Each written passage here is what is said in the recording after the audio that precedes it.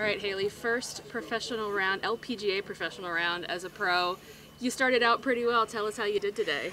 Yeah, I pretty much just stayed steady all day. I just had two birdies. My first hole, I made a really good birdie putt, and then made another good one on a hole after that. And then coming up 18, I was just outside in the rough, and I had a really good look into the green, and I hit a really good shot into there, playing the wind properly, and then I had it hit it to about 8 feet and made the putt. So that was pretty cool and then just made the turn after that, just kind of really stayed steady and made a couple good up and downs on the front nine. So.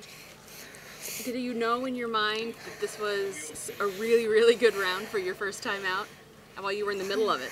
Yeah, I mean, I was just trying to stick with my game plan all day and not worry about looking at a scoreboard and seeing where I was. And I was just being like, everything's going my way, and just keep putting the pedal down and just get ready. Just keep doing this, and tomorrow and the next days will be good.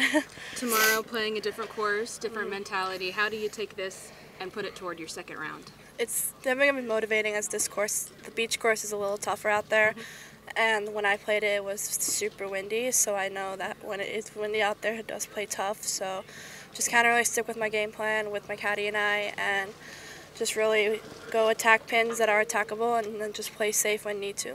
I know this isn't your first time playing in Australia. It seems pretty comfortable for you down here. Yeah, I love it down here. This country is absolutely amazing. All the people are great, and love all the golf courses and all the culture behind here.